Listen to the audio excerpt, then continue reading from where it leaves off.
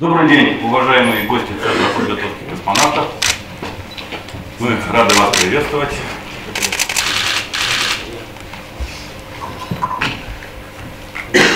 Большая команда на долгожданную пресс-конференцию, поскольку мы с Олегом Германовичем пресс-конференция у нас в результате большого количества накладок организационных и стартов и так далее откладывалась. Потом мы решили вот совместить это. После благополучного завершения экспедиции Сергея Прокопьева. Рады вас приветствовать. Здесь надеюсь, что на накопившиеся у вас, несомненно, вопросы вы получите исчерпывающие ответы. Значит, давайте начнем нашу тогда пресс-конференцию. Соответственно, мы можем сразу приступить к вашим вопросам. Екатерина Белоглазова, российский и русский космос. Во-первых, хочу поздравить Сережу с возвращением. И спасибо за работу. Большое спасибо за работу. Мне было очень приятно, ребят, с вами работать. Просто отдельная благодарность душевная. Хотела спросить, как прошла посадка, первая в жизни, да?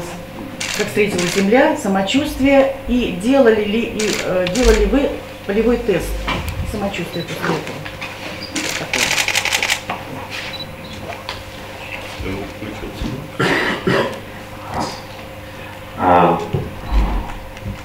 Скажем так, посадка прошла вся штатно. Это очень радует. Техника отработала как по книге, поэтому тут сказать сложно. Все восхитительно. Ожидаемое касание. Никто не получил никаких травм. Слава Богу, все здоровы, живы и успешно эвакуированы были из спускаемого аппарата. Филд-тест проводился, практически полностью был выполнен. Конечно, это такое серьезное испытание для космонавтов, которые возвращаются с невесомости. Можно представить, когда человек получает одновременно плюс 80 килограмм в своем весе, и его заставляют делать определенные упражнения, то тут надо ожидать каких-то не очень хороших последствий. Ну, в принципе, для этого это и проводится, чтобы изучить, как организм будет действовать в подобных ситуациях в дальнейшем. Но, тем не менее, все успешно. Я думаю, что ученые довольны результатами этих испытаний.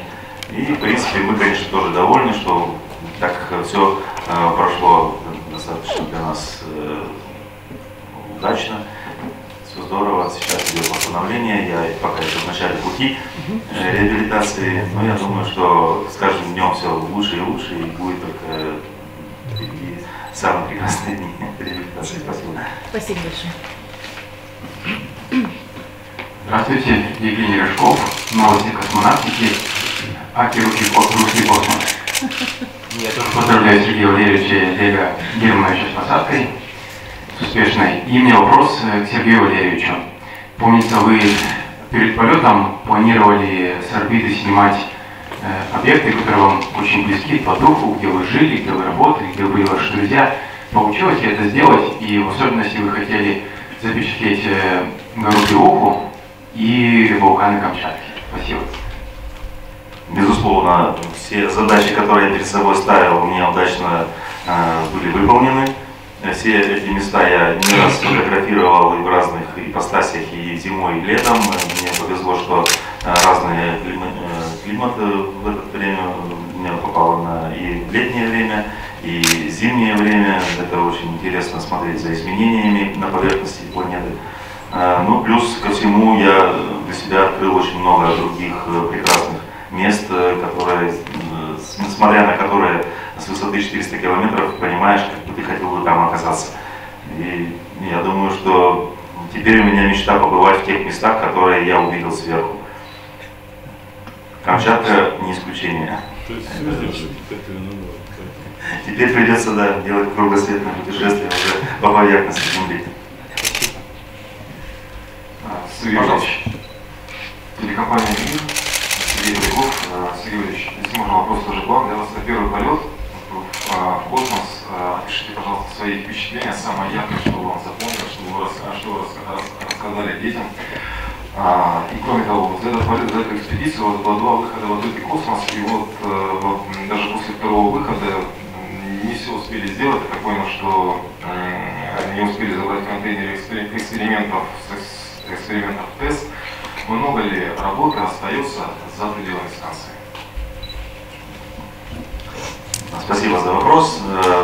Действительно, для меня полет был первый, и то, что я от него ожидал, я получил сполна. Действительно, это была моя мечта, и все мои ожидания действительно оправдались.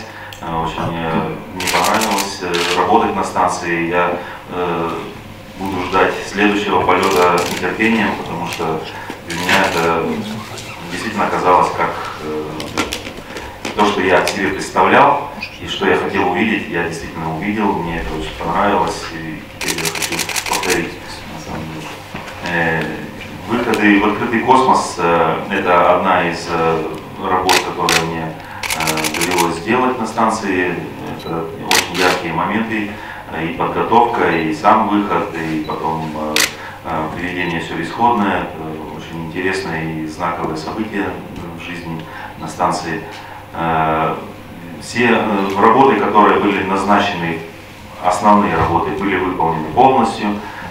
Дополнительные работы, которые у нас не всегда умещались в график, надо понимать, что они не обязательные были. И если идет какое-то отклонение от графика, который график строится, скажем так, по идеальному варианту. Идеальных вариантов, как вы знаете, практически никогда не бывает.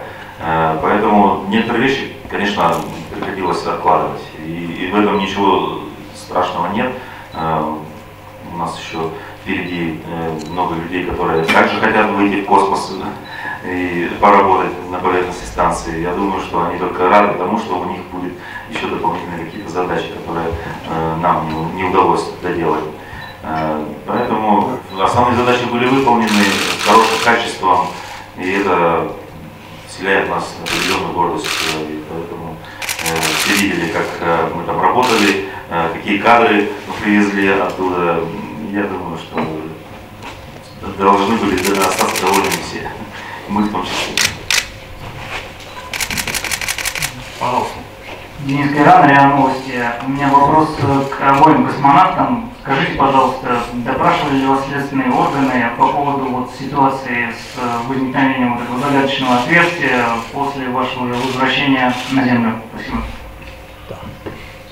Нет. Да, ну, в том виде, как представляется слово «допрос», то есть это, конечно, такого допроса не было. Пыток не да, было. Пыток пока еще не было, поэтому все может быть все еще впереди. То есть был только допрос. И ну, как действовали в ситуации. Тут не только следственные органы, конечно, но и сами специалисты полета, потому что сама ситуация очень, конечно, она не очень хорошая, но она оказалась полезной для того, как действовать, по взаимодействию, по переработке методики, по разгерметизации. Поэтому все это было, и, я думаю, свою пользу оно принесет. Сергей пока еще не знаю. Я еще в начале пути.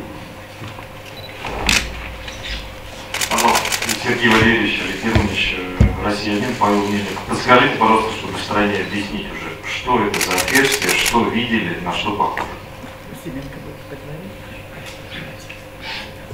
Сергей, видимо, вам. Страна все еще ничего не знает. Я думаю, да, уже в социальных сетях, по-моему, очень много про это было сказано, но, опять же, хочу всех уверить, все, что пишут в социальных сетях, практически все неправда, и не надо так плохо думать об экипаже. Все у нас прекрасно, мы взаимодействовали очень здорово и в процессе выхода из этой нештатной ситуации.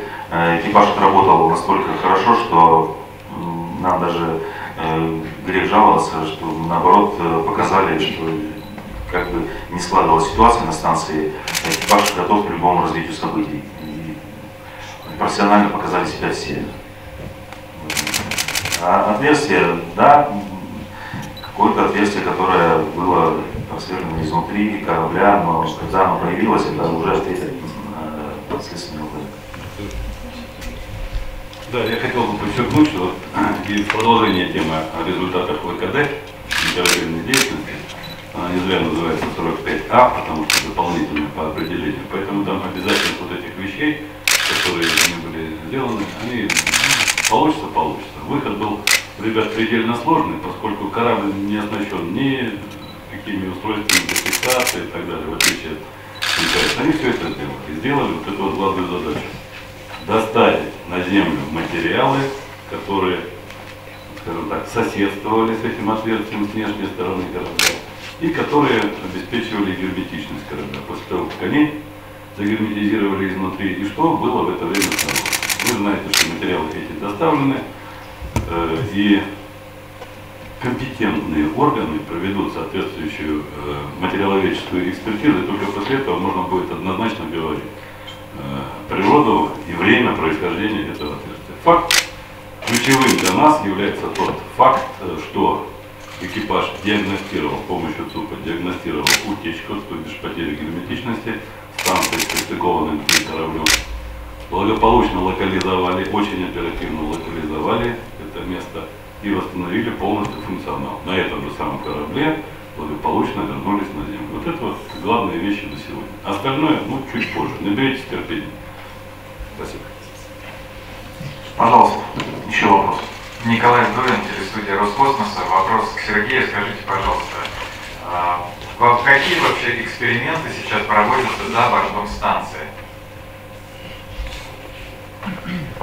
За бортом станции достаточно много на экспозицию выставлено образцов, которые периодически меняются, какие-то новые выносятся на поверхность, что-то возвращается. Плюс много оборудования радиотехнического, которое также космонавты в процессе своей работы и жизни станции выносили на поверхность, устанавливали, подключали. Вот мы с Олегом, например, выполнили установку приемо-передающего блока «Икарус». Такой очень интересный эксперимент, который, я думаю, имеет большое будущее. Поэтому работ на поверхности станции достаточно много интересных вещей, которые предстоит еще людям, которые после нас, может быть, мы еще то же самое оборудование будем обслуживать не раз. Поэтому выходы в открытый космос – это одна из таких интересных и важных задач для космонавтов в процессе их работы. А что на вас тут вообще произвело впечатление, когда вы первый раз вышли в открытый космос?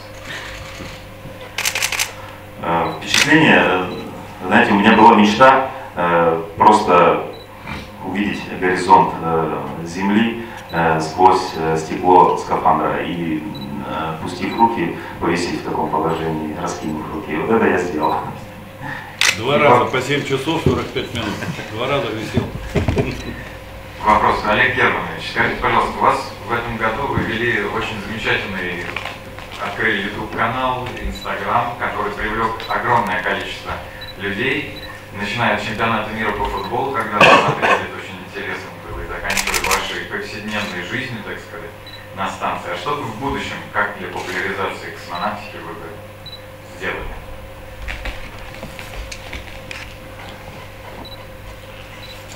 Ну, было бы здорово еще раз в космос летать и продолжить этот YouTube-канал, там и все соцсети. Но это как бы не моя прихоть была, это все-таки задание Роскосмоса, поэтому и в прошлом полете, и в этом полете очень хорошая команда работает в Роскосмосе, которая болеет душой за это дело. Я считаю, раньше это как бы для меня был темный лес, вот эти соцсети, я не очень признавал, тем более это не очень приветствуется на предприятиях космической промышленной отрасли, но сейчас это мнение полностью на 180 градусов у меня перевернулось. Я считаю, что это очень полезно для образования тех людей, которые начинают интересоваться космонавтикой, которые никогда не интересовались. Сейчас в том полете у меня там тысячи были, сейчас сотни тысяч тех людей, которым это нравится. Вот. И я уже как-то рассказывал эту историю, что даже с Якутии женщина в селе которая говорит, что мы не только теперь выписываем спид-инфо, но и новости космонавтики. Поэтому теперь 2 журнала. Поэтому я считаю, что это очень полезное дело, и очень рад, что и Сергей тоже как бы продолжил эти мероприятия Роскосмоса. И я думаю, что для популяризации надо просто, так как в Америке астронавты не должны вести эти соцсети, у нас это как бы ни в контракте, ни в обязанностях этого нет. То есть это только на взаимоотношениях тех людей, с которыми ты работаешь в Роскосмосе. Они тебя просят, ты с ними соглашаешься, понимаешь, что это полезно и нужно. Хотя эта работа у нас прописана даже сейчас в таск-листе. Это листе дополнительных задач, если у тебя есть свободное время, там ведение соцсетей. Но это пока не обязанность, а только твоя личная, то есть востребованность, нужно тебе или нет. Поэтому я думаю, что чтобы продолжить, мне надо лететь дальше, лететь в следующий раз. Но не знаю, получится это или нет. Я думаю, что, может быть, надо продолжить то, что наработано совместно с специалистами Роскосмоса, то, что сейчас есть, вот эти YouTube-каналы и соцсети, и, может быть, рассказать о подготовке, продолжать. И Сергей там рассказывать, как он реабилитируется. Нет, да, я тоже реабилитируюсь. Подготовка к следующему полету, может быть, это будет. Посмотрим, как договоримся со специалистами, будет ли время. А можно сразу в продолжение спросить? Вот вы, Сергей, новичок, тоже в плане ведения своих соцсетей в Инстаграме. У вас с 0 до 17 тысяч подписчиков прям за этот полет. Народ активно спрашивает, а вы собираетесь рассказывать о том, как проходит ваша послеполетная реабилитация? Потому что закрывать как бы не хочется сейчас этот канал. Я думаю, что мы еще в начале пути и все еще впереди. Главное, чтобы времени хватало и желания. Но я думаю, что желание будет. И я еще не все опубликовал, что хотел бы, поэтому в принципе я только за. И вот еще один вопрос в продолжение. Вот второй выход был не запланирован. Как у вас происходила подготовка с вашим партнером, с Олегом Кононенко? Вы как-то созванивались, как-то работали со специалистами? Расскажите, пожалуйста, потому что это нестандартная достаточно ситуация, и все-то привыкли, что задача отрабатывается сначала на Земле, в условиях специальных, а тут вы в космосе, Олег на Земле, а задачу нужно выполнить. Расскажите, пожалуйста, подробнее, как это происходило.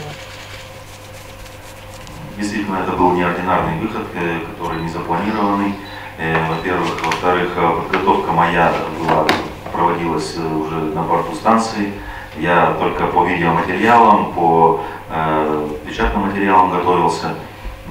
Смотрел, как это делает Олег на Земле, Олег Дмитриевич. И по его уже результатам тех работ, которые он проводил здесь, в условиях на предприятии «Энергия», вот здесь у нас на тренажере выход, мы уже определяли стратегию дальнейших действий в процессе выхода. Конечно, полностью такие задачи отработать на Земле невозможно, поэтому в процессе выхода нам пришлось, можно сказать, по ходу пьесы уже что-то свое добавлять, как-то выходить из ситуации. Очень нам помогала Земля, конечно, в этом плане. Спасибо ребятам, которые подготавливали и вели этот выход. Надо отметить, что очень сложный выход действительно был. Использовали сразу 2 стрелы, что практически, я даже не помню, как были. Тем не менее, вся стратегия оправдалась. Надо сказать, что мы за счет вот этих приемов со стрелами не только выполнили ту задачу, которая была поставлена, но и плюс ко всему успешно завершили выход за 18 минут, вернувшись от места проведения работ до выходного люка. И вот эта стратегия, она действительно нам помогла. Значит, все было правильно продумано. А подготовка моя действительно шла так вот на руках, на компьютере. Но потом прилетел Олег, рассказал также инструменты нам были доставлены, которые мы использовали.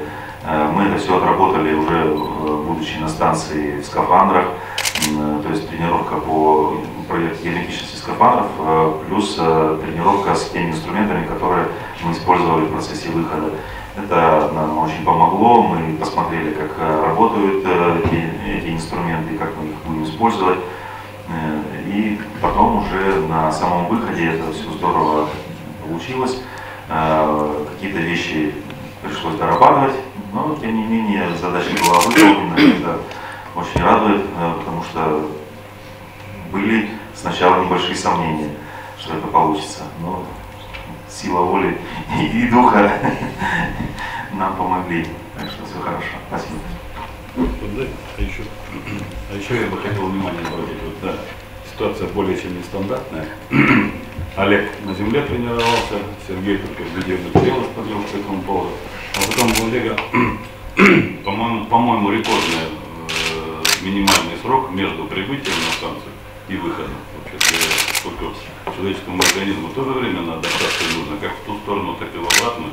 И то, что эта работа была непростая еще, так сказать, с точки зрения физиологии человека, это тоже нужно не забывать. В общем, уникальная работа. Пожалуйста, еще вопрос. Еще вопрос можно по поводу выхода?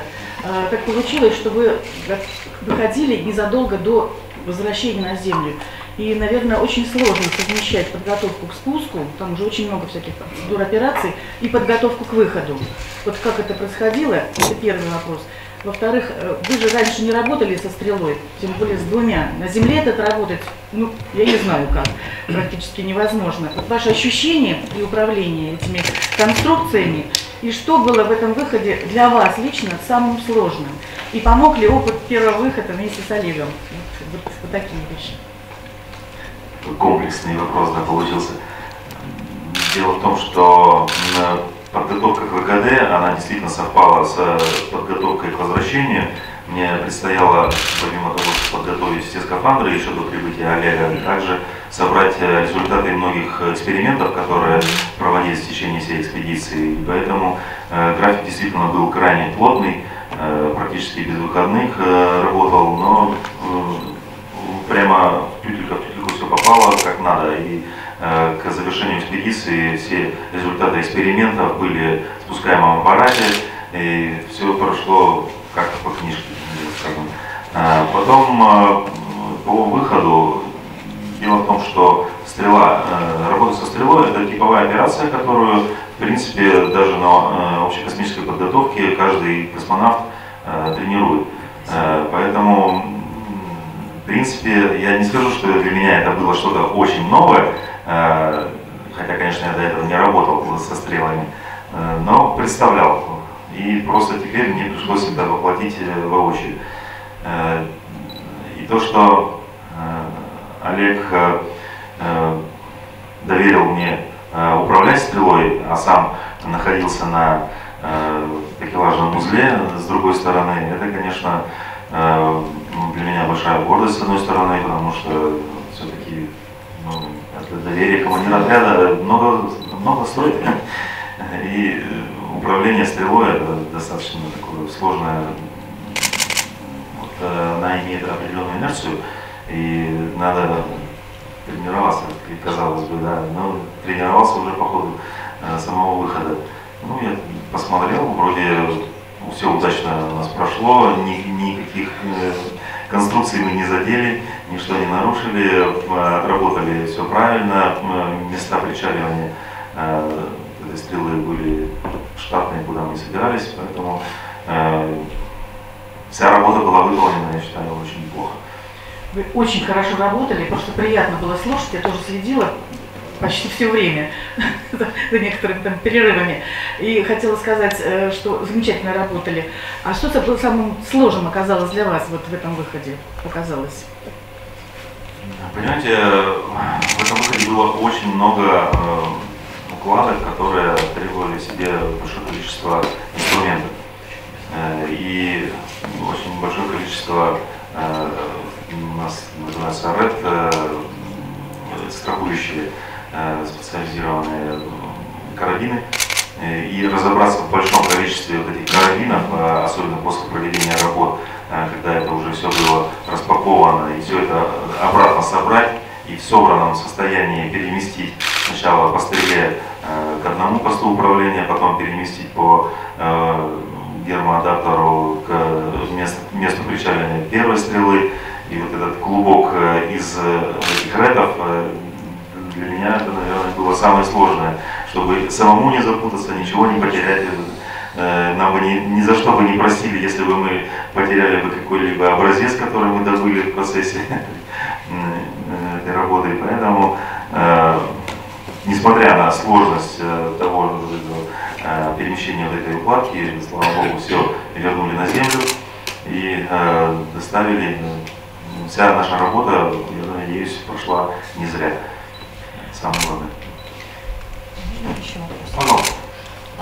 Сергей Валерьевич, вот говорят, за одного битого двух небитых дают. У вас достаточно такая сложный был полет, и хотя нас психологически в Центре подготовки космонавтов готовят ко всяким нештатным ситуациям, но на вашу долю досталось достаточно, особенно учесть, что не прилетел Алексей Овчинин, да, в октябре должен был прилететь, и вы остались одни на станции. Скажите, у вас будут сейчас какие-то рекомендации, может быть, по подготовке с психологической точки зрения, или вы будете делиться своим опытом с летавшими космонавтами, или тем более с теми, кто только сейчас, может быть, стал на подготовку к экипажу? Вот ваше личное впечатление, вам достаточно было вот подготовки психологической на Земле, или вот что-то нужно еще добавить?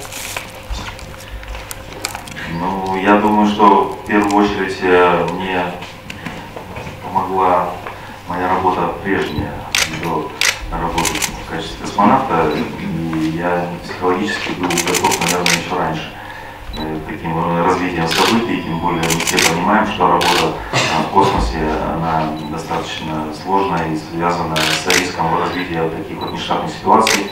Мы к ним всегда готовимся, здесь вся подготовка построена как раз не к штатной работе, а к нештатной работе. Поэтому благодаря тем знаниям, которые мы получаем в Центре подготовки, я думаю, что я все-таки был готов к развитию этих ситуаций подобных. Действительно, очень неординарный полет получился, очень много событий, которые мы не очень ждали, но тем не менее мы насчитали около 5 элементов, которые первый раз происходили в истории вообще за эту экспедицию. Тут и выведение по супербыстрой схеме корабля, ну, это ситуация с разгерметизацией, здесь и прием в один день, в одни сутки 2 грузовых кораблей, тоже очень интересная получилась ситуация. Тут же и применение нашими коллегами специальной капсулы для возвращаемых грузов. HTV возвращался, когда в него отстреливалась капсула. Ребята устанавливали эту капсулу в большой полости люка. То есть такие вещи, которые первый раз производились. И я считаю, что, ну и, конечно же, самая неприятная ситуация, что Алексей не дошел, не долетел до станции. Тем не менее, все эти вещи, они нас не подкосили, наш экипаж только сплотился. Внутреннее состояние экипажа было идеальным, я считаю, что взаимодействие, поддержка настолько были хорошие, и психологический фон у экипажа был настолько хороший, что порой даже казалось, что жалко улетать со станции, жалко коллектив оставлять. Но тем не менее, у нас все впереди, я думаю, поработаем дальше. Еще вопрос, пожалуйста. Можно еще вопрос? Ты уже практически ответила по поводу психологического климата.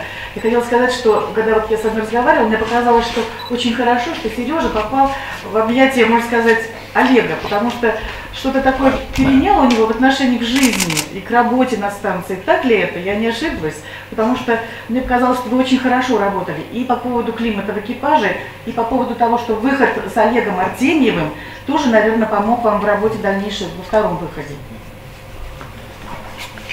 Да, продолжая, выход с Олегом для меня он действительно был первый, и я от этого выхода очень много получил знаний, которые мне помогли потом в будущем во втором выходе.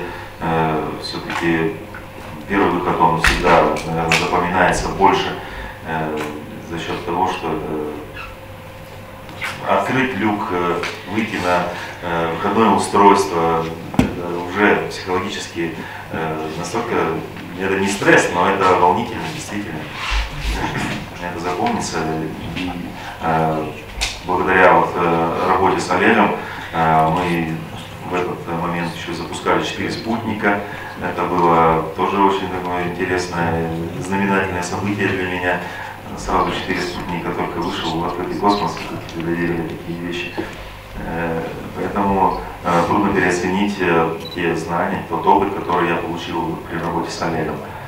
То, что я попал в объятия Олега, это, конечно, для меня тоже было очень здорово, потому что Олег встретил меня действительно очень тепло, по-дружески, и очень многие вещи я от него только узнал, потому что на Земле здесь все равно многие вещи, которые происходят на станции, не объяснить, инструкторы не могут знать всех тонкостей, которые происходят в невесомости, начиная от обычных бытовых вещей и кончая уже именно процессом работы на станции.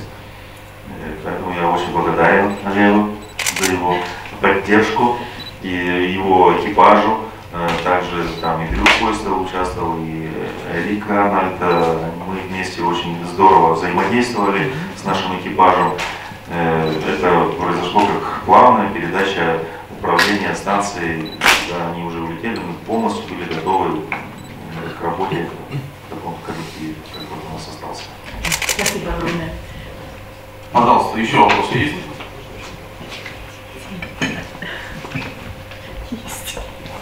Можно еще один уточняющий вопрос? Вы говорили про запуск спутника. Вот мы все привыкли, что спутники запускают с ракеты, ракета в космос. А вот как со станции запускается спутник? То есть вы просто выходите в открытый космос и отпускаете этот аппарат, он начинает движение. Расскажите, пожалуйста. Есть определенная методика. В принципе, эти спутники также были выведены на орбиту с помощью ракеты, просто они прибыли на станцию в грузовом корабле. Есть определенная методика, когда на некорабельной деятельности космонавт должен оттолкнуть от станции этот наноспутник, желательно с минимальным вращением по осям. Этому мы учились внутри станции, отрабатывали, конечно, не на надутом скафандре, это все равно другие ощущения. Тем не менее, я так посмотрел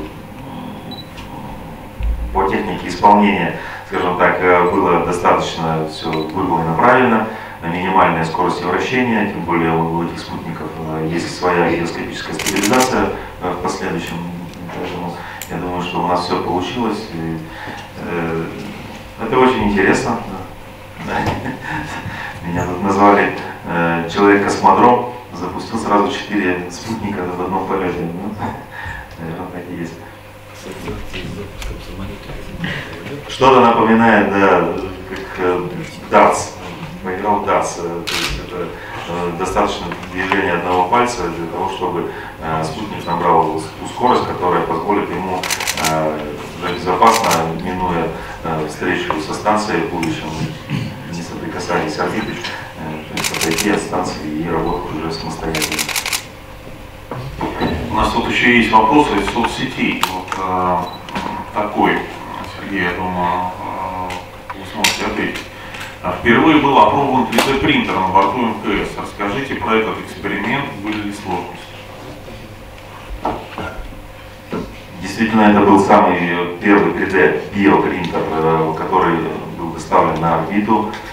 Для нас это было большое событие, потому что первоначально принтер должен был быть доставлен с Алексеем Овчининым.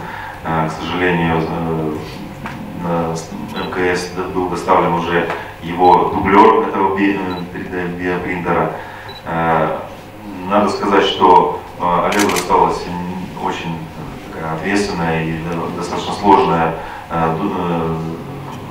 ему доверили это сделать сразу же после прибытия на станцию, ему пришлось распаковывать этот 3D-принтер. Дело в том, что все образцы, которые там используются, так называемые кюветы, они не должны быть использованы в ближайшее время. Поэтому человек даже после стыковки, не отдыхая, должен был все это дело распаковать, уложить по различным холодильным установкам, то есть подготовить аппаратуру и на следующий день уже начать эксперимент. Надо понимать, насколько это сложно человеку, который только после стыковки еще не отошел от прибытия в условия невесомости, ему уже надо заниматься такими сложными, хоть и интересными, но сложными работами. Тем не менее, Олег с этим делом очень хорошо справился. Я в этом случае был ассистентом его, потому что ведущим все-таки был человек, который готовился на Земле по этому эксперименту. Были выполнены работы по производству хрящевой ткани, по производству тканей щитовидной железы. Потом эти кюветы были заморожены, и в процессе уже, когда я домой возвращался, я их уложил к себе спускаемый аппарат и были доставлены ученым. А там уже ученые будут смотреть, насколько условия невесомости позволяют нам более эффективно использовать эту печать, 3D-печать уже в условиях невесомости и сравнить, как происходит на Земле и невесомости эти вещи. И я думаю, что у нас еще впереди будет очень много интересных работ. 3D-биопринтер ждет новых образцов. На следующий экипаж будет доставлять. Ну давайте, крайний вопрос. Можно вопрос Олегу Артемьеву? Уже в середине, сейчас вовсю в МБП идет работа, подготовка к эксперименту «Сириус», и в середине января начнется двухнедельная подготовка, и командиром будет 4-месячная изоляция, будет Женя Тарелкин. Замечательно. Олег, вы проходили эту школу, насколько она полезна, важна, что она дает вот, и космонавтам, и ученым, и вам лично? Участие в Марсе 500. Ну, я отношусь к сторонникам таких экспериментов и считаю, что это одна из таких полезных составляющих всего того, что мы делаем вообще в космонавтике. И несмотря на то, что полет может быть не скоро к Марсу, к Луне, но готовиться надо постоянно и готовить не только тех людей, которые участвуют в этих экспериментах, но и тот персонал, который работать со стороны Земли. Поэтому я считаю, что это полезнейший просто эксперимент. И считаю, что вот я полет дома готовился почти 11 лет и время потратил не зря, что участвовал в 3 изоляционных экспериментах. Тем более, что в тех экспериментах большая часть экспериментов, которые потом мне встретилась и в космосе, и я к ним совсем по-другому относился, и меньше времени к ним надо было готовиться, и я понимал, для чего это, и знал тех людей, которые эти эксперименты делают, кураторов экспериментов, изготовителей, и был на прямой связи с ними. Поэтому считаю, что это очень полезно, и я считаю, что тот эксперимент, который будет в следующем году, он выиграет от того, что в нем участвует Женя Тарелкин, космонавт, который слетал в космос. И считаю, что обязательно в любой этой отсеке, в любом изоляционном эксперименте должен быть человек из отряда космонавтов, который будет и летающий, и не летающий, было бы здорово. И потом можно было бы и сравнить, и тот, который слетал, бы передавал бы опыт, как правильно делать эксперименты, а тот, кто еще не летал, наоборот, набирался бы опыт, который бы ему потом пригодился. Поэтому считаю, что это очень полезно. Спасибо большое. Олег, уже захотелось в космос полет или еще хочется немножко побыть на Земле? Ну, как бы хотение, оно только увеличивается, на самом деле, с каждым полетом. И нельзя говорить, что это наркотик, потому что мне сказали, что это нельзя говорить. Но все-таки это очень похоже на это дело, что когда ты уже начал этим делом заниматься, то тебе хочется заниматься еще. И очень много дел осталось недоделанных, поэтому и полезно. Поэтому, тем более сети же надо еще вести. Очень хочется. Спасибо вам большое, поблагодарю ребят за прекрасно проведенную пресс-конференцию и вам за участие. Спасибо.